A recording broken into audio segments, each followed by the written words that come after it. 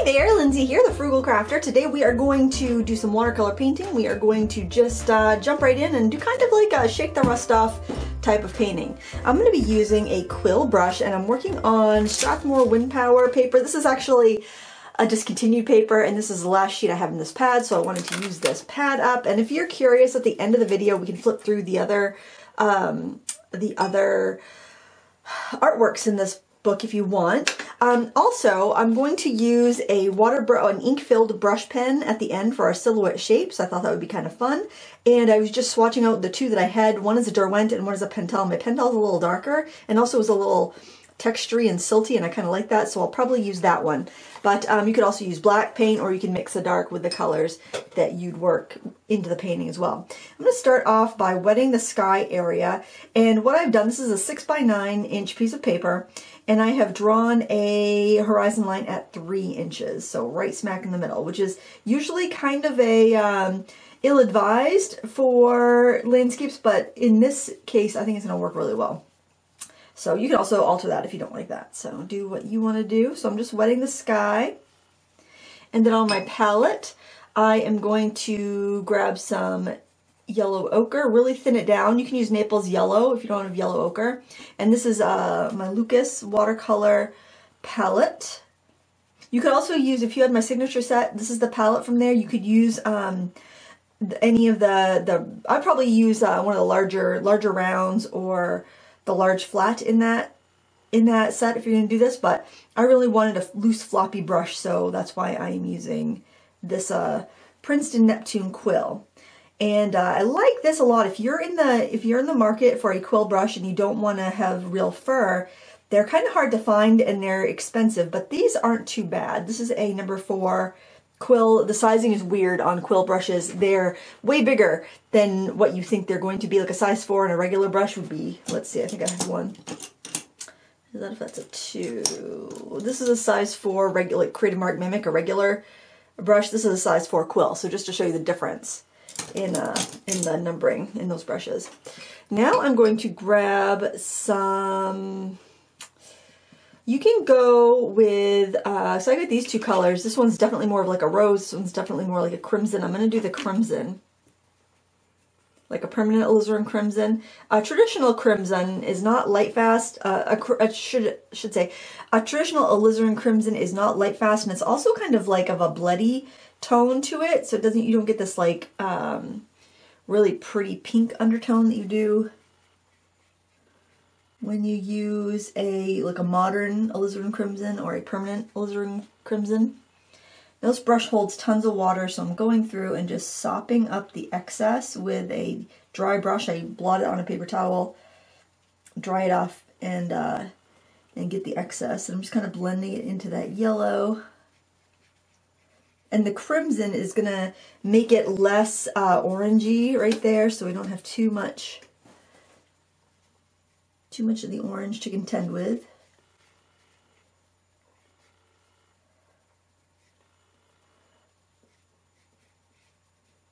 And these quill brushes hold so much water that it's easy to dilute your colors. If you have a problem with getting colors that are too strong, you'll get plenty of water in with these. Now I think I'll mix a little bit of the red and yellow ochre together to bring in a little bit more orange on the edge here and on the edge over here where there just wasn't enough pigment to get a nice orange.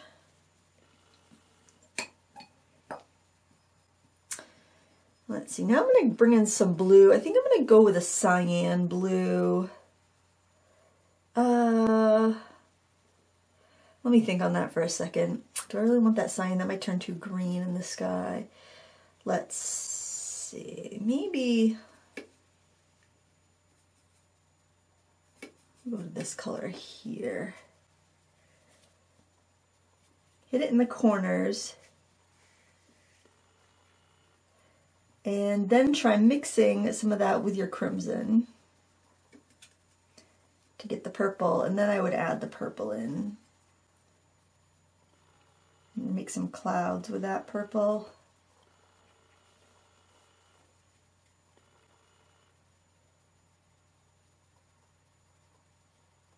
You can also tip your paper around if you want to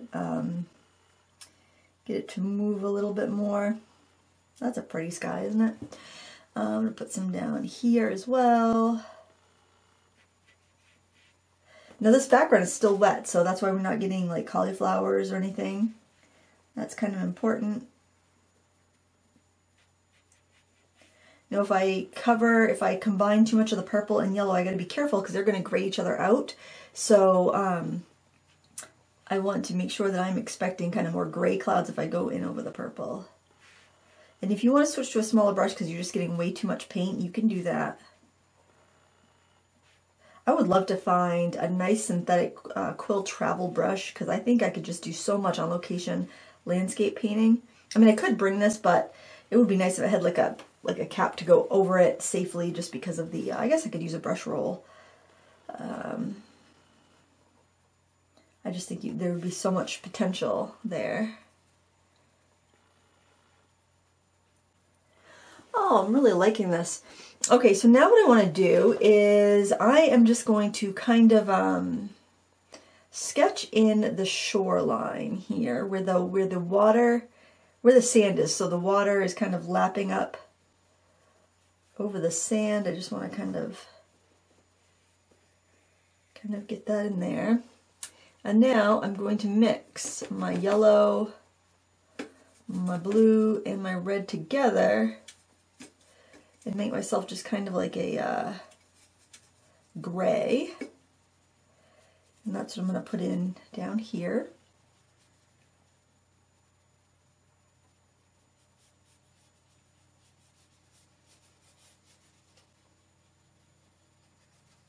And this will be my kind of sandy area.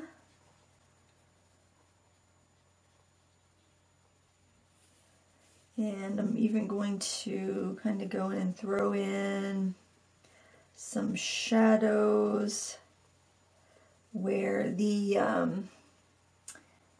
waves are going to kind of lap it and have a little bit of shadow next to the foam. I'm doing that with that same gray.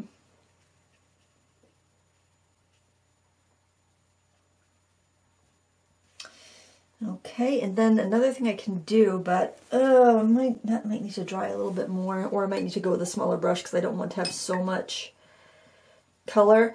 I want to put kind of like some mountains back there, or a little peninsula. So I'm going to go with, I'll go with this number 4, so you can see the difference. I'll do the number 4. I'm going to mix up a little bit darker because we are going to be going on to wet paper, so it will dilute out a little bit. And it'll fade out a little bit too. I don't want that extra water when I go to put it onto the paper. Because if I go in with a wetter brush than the water that's already there, it's going to be, it'll give me a cauliflower. Like they'll give me a blossom and I don't want that. And maybe a little bit more red in there.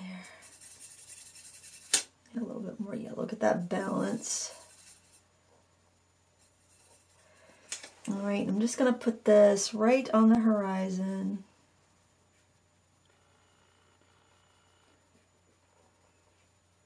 I'm going to start just by drawing a line, and then it's going to wick up, and then I can add more if I need to. But if I just draw that line and that wicks up enough that it gives me this natural kind of looking island area, then I'll be good. I won't have to do any more. It's really hard to get it to pull back once it started to wick up into the paper, because if I have to blot, it's going to blot out the other things that I already have there, and I don't want that to happen. So just go right in with a line along the horizon first and let it move and see what it does before you go in and add more. Lucas paints are pretty easy to work with. They don't run away on you too badly, which is nice. Oh, and something else I noticed. I didn't get all the way down. Well, I'm gonna let that dry. If I try to go in and fill in that area that I missed, it's just going to cause me some problems. So at this point, let's let this dry, and then we're going to go in and do the water. All right, I did use my heat tool to speed up the process and make sure that it was fully dry. And now I'm going to begin working on the water, and in back here it's very grayed down, so what I'm going to do is actually take a little bit of the blue. I did switch to a flat brush, a 1/2 inch flat, because I figured it'd be a little bit easier to get the straight horizon line there. So again, I'm using the 3 colors, but a little bit more of the blue out of the 3. So we've got kind of like a cool purpley gray color here. And I'm going to start this in here, and I'm using the chisel edge to keep my edge. This is a Royal Aqualon brush. It's another brush I really like and recommend. And I'm working on dry paper. And also I like using a flat for ocean water, because, or even any sorts of water really, because when you're applying paint like this with a chisel edge, you can leave little gaps of light showing through, and it can give you that appearance of light reflecting off the water. Or you can even do this and then go over with a glaze of like yellow or pinks, and get like the sunlight reflecting, the actual sunset colors reflecting. So I like that. And it's just so easy to create when you have a flat brush. I try to keep the stuff I'm applying like horizontal, like parallel with the horizon line, or maybe just, if there's like a 1-point perspective, a little bit of an angle. I just try to make sure everything agrees with everything else. Now I do have a little bit of a wave coming in here, so I'm going to go ahead and put a little bit of shadow under that. And I will link to my reference photo. It's by Sam Hull on Unsplash. I'll link to that so you can find it and you can see what I am looking at as I am painting here. So I know that's helpful. It's helpful to see that in addition to watching somebody paint. Now I'm going to clean my brush. I only got 1 thing of water here, by the way. Usually I have 2. I recommend 2, but I started to film and I realized, oh, I didn't have another jar on my table. So I'm going to grab this crimson. I'm going to grab a little bit of the previous mixed gray, and I'm going to go in and start adding that into my water area underneath, and overlapping a little bit even.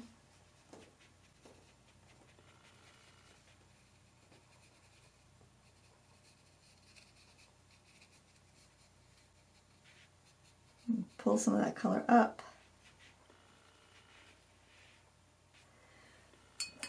Clean my brush, blot it. I'm going to go for some of the yellow ochre.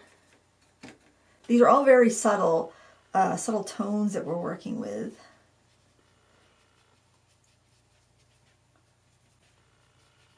Can go up in with some yellow ochre up into the darker areas and get that reflection in the water too.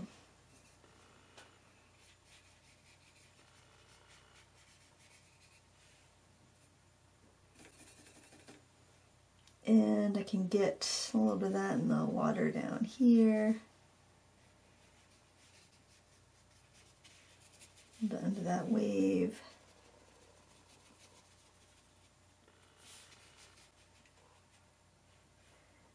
A little bit over here.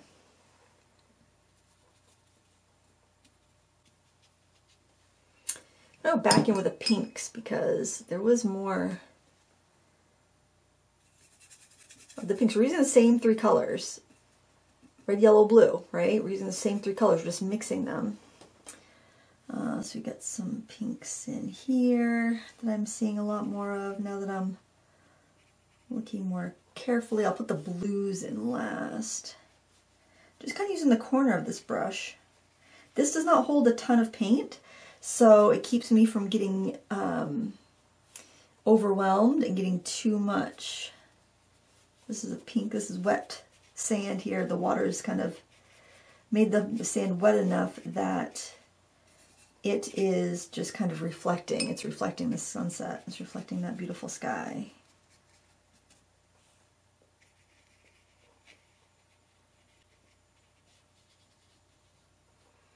And then, lastly, we're going to grab some blue on its own with a nice clean brush.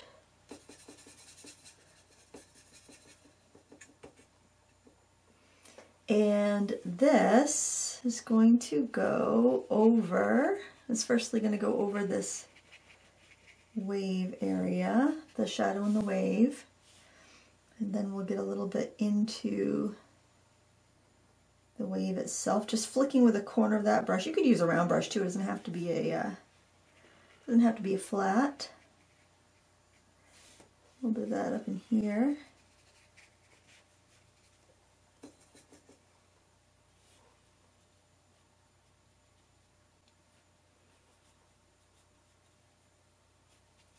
A lot of it down in the foreground.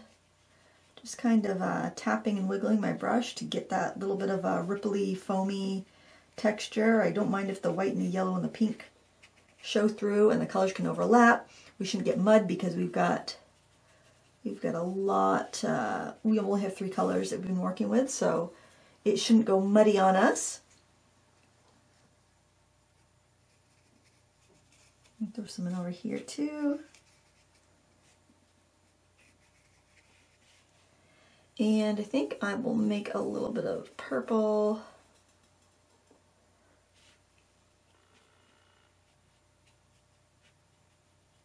For some of the sky reflections over here.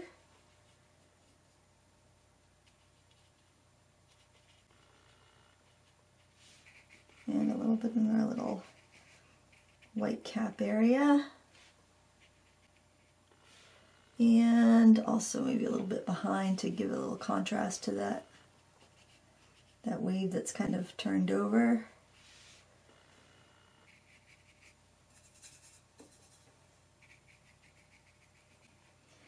Now at this point, I'm going to let the paper dry. And when we come back, we will see if we need to adjust anything. And if not, we'll go in with our brush pens. But it's really important that if you're going to go in with the brush pens that your paper is dry first. Otherwise you're going to have feathering and it's not going to look so great. I think I'll probably have to darken some stuff up in the water and ground area, but I'm going to let this dry and then make my final decision when I come back. We'll see you in a bit. Alright, that layer's all dry. It's actually been a couple hours because I had some other work to do. So I'm going to start off by mixing up some of the blue with the yellow ochre that we used. And it's going to make a dulled green. I think I want a little bit stronger than that though. There we go. And that is going to go in this area here where you can kind of see the inside of the wave. You know how the wave kind of swells up and you can kind of see that kind of lift up of the water. And we'll do some of that over here as well. I know we haven't had any green on here yet because we haven't let the yellow and blue mix.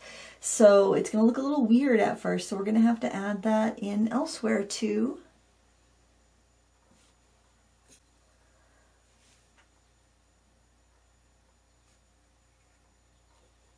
It's nice to kind of glaze over some of your shadow areas, some of the purples.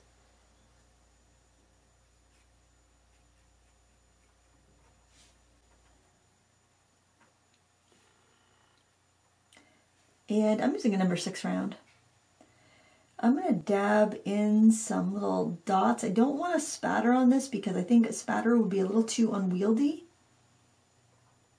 But I do want to get some of those like bits of kind of like spatter, you know, some stippling. And I can also add some of this out a little bit further in the water. I'm not putting a lot on there. I just want to kind of integrate it a little bit. I'm going to mix up a little bit more though.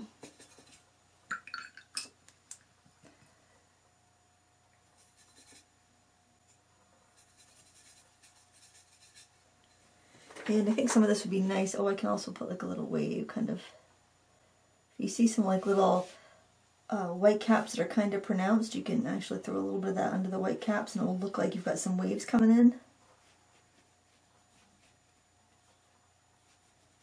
You can draw the eye through the scene.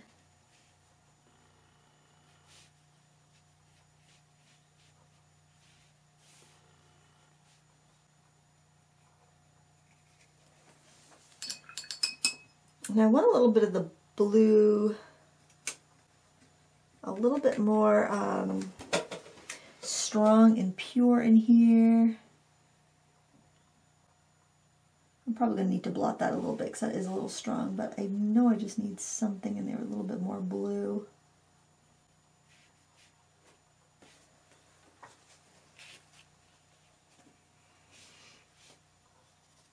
There definitely is a kind of a blue tint to the front of the wave that I want to get in there.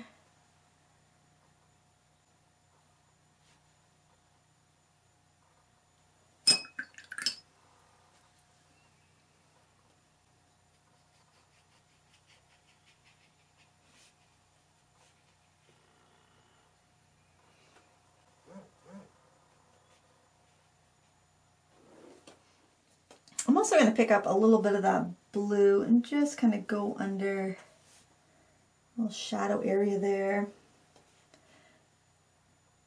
There's a lot of blue in the reflections, so I just want to make sure that I've got enough color in here too. But you got to balance it out because this wave has a lot of blue in it. If you look at the reference photo, you'll see what I mean. So you got to kind of balance that out. Otherwise, you're going to have it's going to look really out of place to have a bunch of blue there and not have it, not have enough of it in other spots. I'm going to grab a little bit of the pink.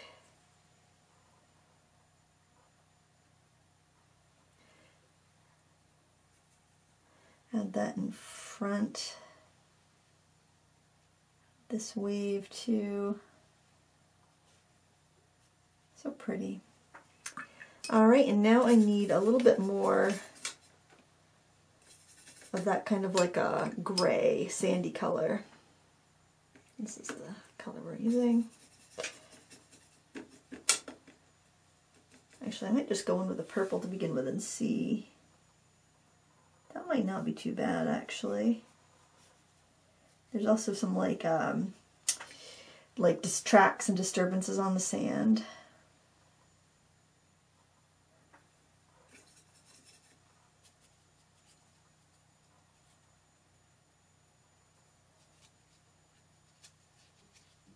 So I'll kind of just tap my brush around, get some stippling, or get some texture in there, then I'll add a little bit of the yellow ochre to tone it down a bit. I didn't go all the way to the edge in a couple of spaces, and I want to make sure I do finish that up.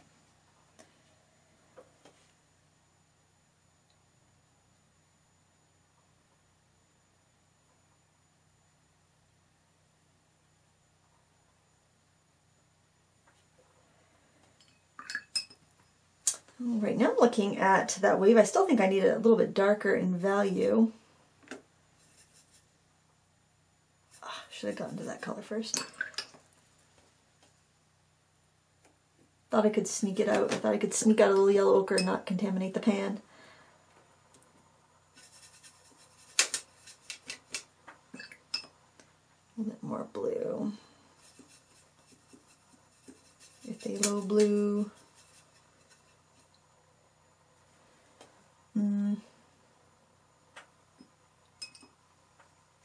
More yellow ochre. It's not green enough, but it still needs to be also very neutral. Get too much paint on there.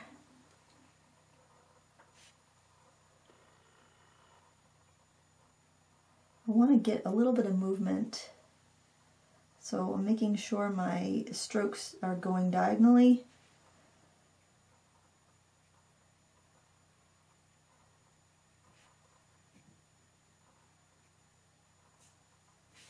I get that roll of the wave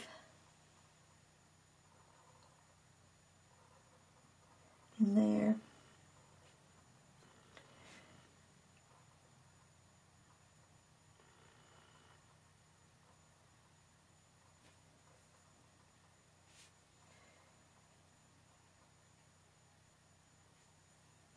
And bring a little bit of that color in here too, where it's a little bit darker. We're doing a lot of glazing, really. We're kind of building up our Building up our colors and put some footprints.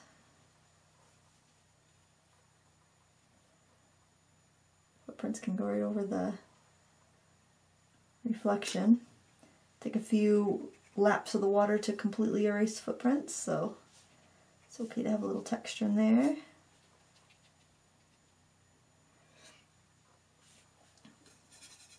I'm going back into the green with a dirty brush. I still feel like I need a little bit more of that over here, a little bit more dark. Now we don't want it too dark because we are going to be going over with our brush pens in a second. And that's going to, that needs to be darker than all of this. Or you don't have to. If you like it just the way it is and you don't want to add to it, you don't have to. So if you're like, man, that's the best sunset I ever painted, I don't think I want to do anything more to that, Lindsay, you don't have to. I'm not the boss of you. You do what you want to do. I wanted a little more contrast over that wave, so I just brought that color over a little bit more. All right. At this point, if you want to add any more color, if you want to brighten up any colors, now's the time to do it, because once we add that pen in there, that ink, we're going to want to be done. We're not going to want to be fiddling around with this anymore. Okay, so if you think you want something brighter, then you want to do it right now, okay?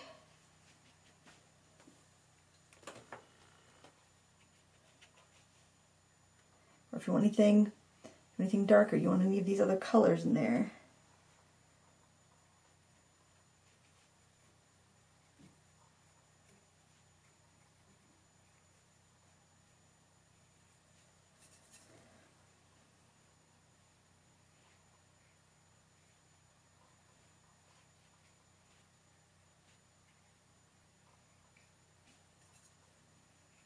Now is the time to do that.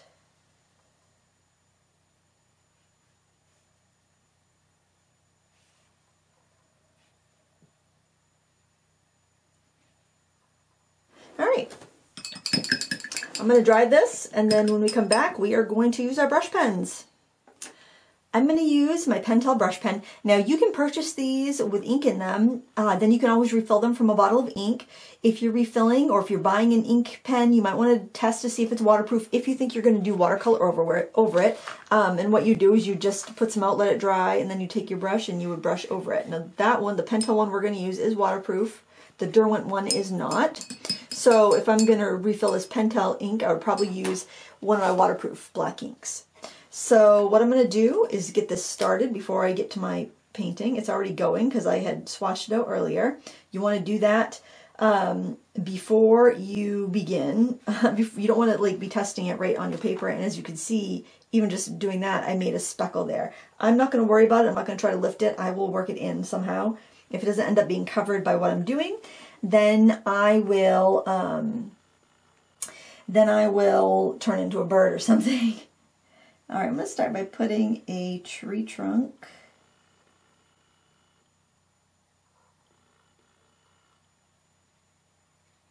And I'm going to go right off the page. And the reason I'm going to do that is because it's going to give me some scale.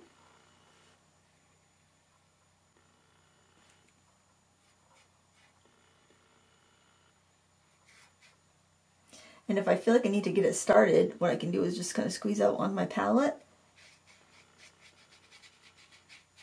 And if I've got some stubborn watercolor underneath, like I can see a line or something, I can just brush over that, and it will kind of reactivate the watercolor underneath, and it will it'll just kind of absorb into the tree. That's got quite a curve on it, but I think that's all right.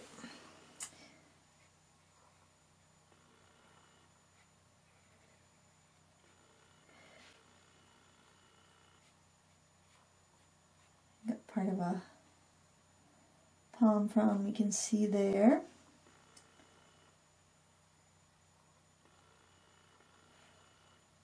This is a really nice tip on it. This came in a art subscription box, but you can find these where pens are sold, usually in like the drawing or drafting aisle of your art and craft store, or from any online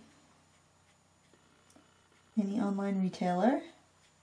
or you can buy a fine tip water brush and put your own ink in it. If you choose an ink that is suitable for fountain pens, it shouldn't clog in your brushes, in your water brushes, if that's what you're going to do. Trying to keep my hand out of the way. Make sure your paper's dry. That's the only thing I have to really recommend, because you don't want to have you don't want to be smearing stuff. So I'm going to do, let's pretend there's another palm frond up here. We're going to just pull, and I'm starting my strokes on the tape. That's another reason I wanted to do the tape there, because then I don't have to worry about I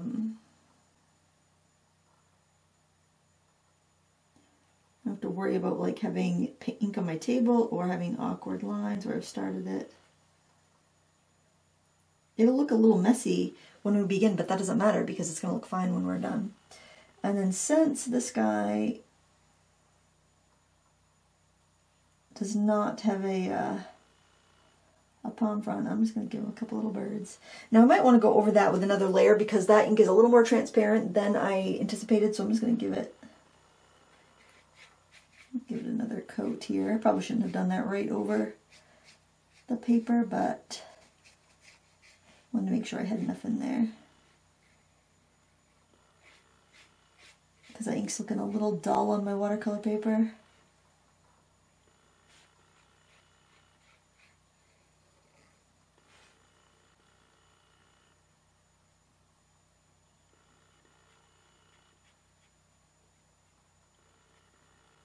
I haven't really used this brush too much, to be honest. I don't think I've used it with watercolor.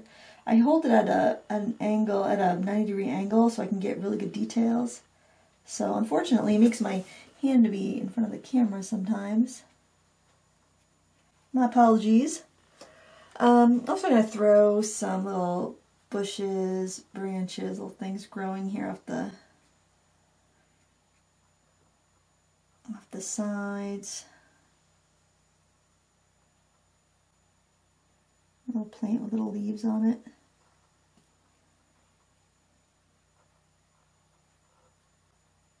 If you have something you don't particularly like about your picture, that's a great spot to put a little bush or a shrub or something. I like to put grasses around the base of trees because generally, they're not getting trampled, so that's when you tend to have a lot of that sort of thing. I love the little plants with the little leaves on them.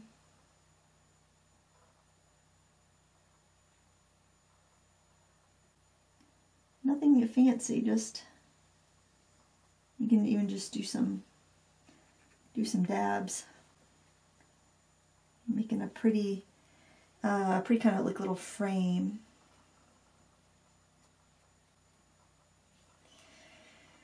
And then over here, do another. I'll do another tree. I'll do a deciduous tree.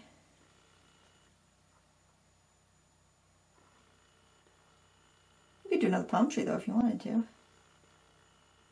With some little lacy branches, kind of going all these different ways.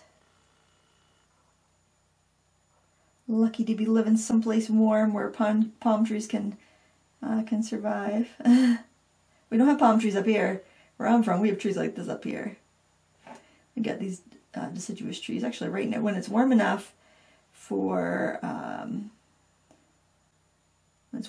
beach weather, there are tons and tons of leaves on them. Oh, another thing I want to mention, if you haven't used your brush pen in a while, I would recommend that you shake it up, because if it's a pigment-based ink, you're going to have,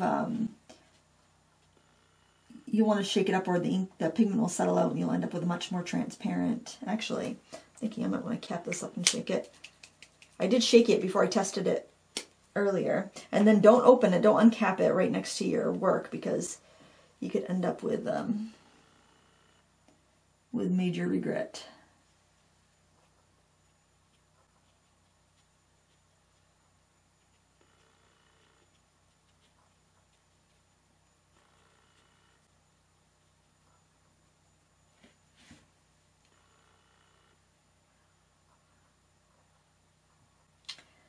I just want to make sure I've got enough of this tree coming off of the page so it just doesn't hang there. I like to have a little bit of a frame. I'll leave a little gap, like this little path, like someone's walking down the path. They're going to go for a sunset swim.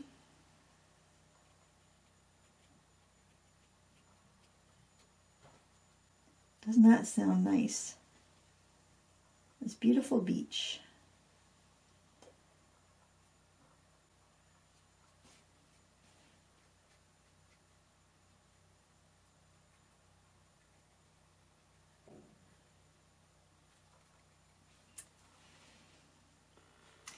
There, you can add as much or as little as you want. Now we're going to give this another dry, and we can take our tape off and see what we have. Now I might need to go over this with a stronger black marker. We will see, because it does look a lot grayer than what I originally saw when I originally sketched that out. It seemed like it was a lot more opaque, but on top of the watercolor, on top of this painting, it doesn't seem to be giving me that opacity, so I might need to go in there with like a pit pen or something, a brush pit pen.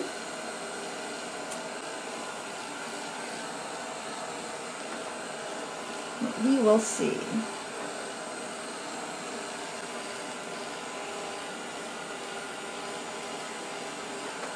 I mean, and also heating up the tape will help it remove easier. Because sometimes your paper will want to tear, and that is such a bummer after you've spent time on a painting. So we'll take our tape off and reveal the magic. Well, it's a very soft pastel look though, especially with like the more of a gray silhouette versus a black silhouette. I think it's kind of nice and soft and really lovely. So there you have it. I hope you enjoyed this tutorial. And as promised, we can flip through the other pages in this book. I don't think, there's not too many finished works of art in here. I have to say a lot of them are just kind of like examples and experiments, but there's that. I'll post a picture of that on my Instagram and blog in a day or two, so you'll be able to see that all finished if you want to kind of zoom in or anything, and I will post a link to the reference photo in the and supplies in the video description. So let's see what else is in this book, because this is the last page. I always find this so exciting. I love finishing something out. And I'm not sure if I'm going to keep the finished artwork in this pad and just kind of stick it on my pile of sketchbooks, or if I'll just pull out the finished artwork. This was from Critique Club a couple weeks ago, month ago or so. What else? And that's when I realized that this pad of paper was discontinued, and I was kind of bummed out about this. Oh, this was just me playing with some different oh gosh, I can't even read. Oh, texture medium. I was playing with Winsor Newton texture medium and iridescent medium and just masking fluid, just playing with a bunch of different things there. That was, oh my gosh, 2017. It's been a while since I used this book. I was just doing a very quick paint. Actually, it wasn't going very well. I remember being very upset while I was painting that. I was very frustrated. I was just kind of working out some candies, apparently. I don't know what the story of that was, but I was just kind of like doodling candy, I guess, and I don't know what the heck I was doing there. Probably trying some mixes out or something. Boy, what a waste of paper. Yeah, I guess I was just practicing some brush strokes, or maybe I let the kids use this one. I was probably doing a dewdrop there. I don't know, guys. I don't know what I was doing with this book. I was practicing a few little flowers there. Oh, that was when I was testing out I think I was testing out either the Jane Davenport, no, I was thinking, was it the Jane Davenport ones? No, it was the Cheap Joe's American Journey watercolor crayons. And I did the Cheap Joe's crayons with that, American Journey watercolor sticks. Yeah, I like that. That was kind of funny. Sometimes I really like the test pieces I did that's got the swatch and a little smidgen of artwork on the same page. This was, I was testing out the Pastel Prima palette when I first got it, and I wasn't loving it here, I gotta say. It grew on me, but I wasn't loving it, and I don't know if I was, I think I was also using that on that one too. This is a hot mess. I think I was just playing with paint. Wow. Man, I'm kind of embarrassed. I'm glad I put this at the end of the video. Nobody's probably watching this long. So my macarons have come a long way over the years. And some other crazy little flowers. And, oh, this was a water-soluble graphite with, I think, either watercolor over it or maybe graphitin over it. But I started with a Lyra water-soluble graphite stick. I remember what that was. And wow, that's a mess. This is a hot mess. I think that that I might just take out this and the button jar and maybe the squirrel and put the rest in the fire pit. I don't know, maybe use the back. I guess I could use the backs for like testing out paints and stuff. But hey, I like the way this came out. I still might go over this with something darker. But for right now, I think it looks decent, and I hope you enjoyed it. Please give me a thumbs up before you go if you enjoyed this tutorial. And until next time, happy crafting. Okay, I did want to pop right back in here because I did go over the silhouette areas with a couple just microns, a brush one for most of it. Then I just kind of threw a few grasses in with a point, like an 0.8 millimeter tip, and yeah, I'm gonna call that done. So this is actually with the additional layer of ink. I just thought I would show you since I just finished that just right now. I wanted to do it and see if I didn't mess it up before I showed you. So if your ink's not dark enough, you can go over it again with a pen. And it doesn't matter if it's waterproof or not, because these are, but it doesn't matter if it is or not when you're going on top of dry paper and you're not going to cover it up again. So, so have fun with it, and that's all. Happy crafting!